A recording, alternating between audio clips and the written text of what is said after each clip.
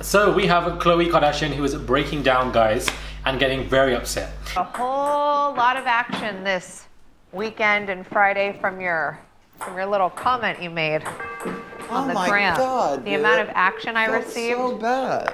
Hey guys, it's Rob and Rolly. Hope you guys are doing well today. Back at again with another video. If you haven't subscribed, click that button and let's get straight into this video, guys, not waste any time.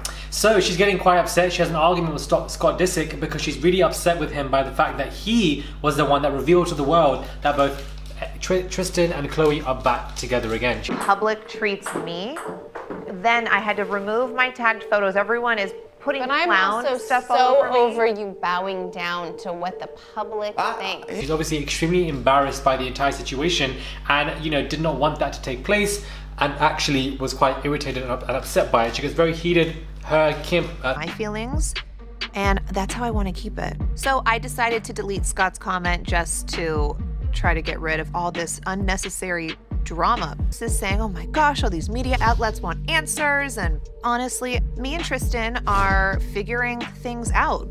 Kim and Scott obviously all have this kind of conversation, and Kim obviously says, why do you care about what the public think? I feel like Khloe was with the least one to care about what the public think, but as over time, things have really come into, you know, her atmosphere and have really changed that for her, and she really is more focused on the public. But at the same time, I think anybody will be embarrassed if somebody cheats on you whilst you're pregnant multiple times, allegedly, with multiple people, including Jordan Woods or whatever. I don't even know what that was about. Where he doesn't want to feel like you're embarrassed of him still, and it's still got to be kind of hard. For me, it's like, I don't want my peers, people that I love and respect, to look at me and be like, oh, this bitch. But that's why when all this outside noise is not around me, we are great.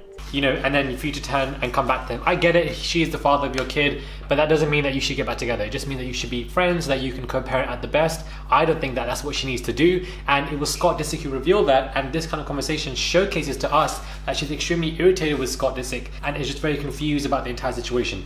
That seems to be the update of this. This video is not going to be even 3 minutes long because, guys, I don't have time to talk about it as much right now. I thought I'd give you guys some kind of update as you guys have been asking me to, and I'm just not naturally interested in this to be doing that 10-minute video analysis. Sorry, not sorry. 3 minutes is what you're going to get from me. It is what it is. Quick update, guys. I don't think we even need to discuss this for that long because this isn't even that serious. But anyways, let me know what your thoughts are when it comes to this absolute mess. Scott Disick, I feel like he may have ulterior motives, but he was obviously saying that, you know, feeling for Tristan to say, what about how he's going to feel? How he's going to be seen as, you know, sidelined and abused, and not abused, sorry, but sidelined and put to the corner. But that's been Khloe her entire life with Tristan. No shade, no tea, guys, but obviously it is what it is.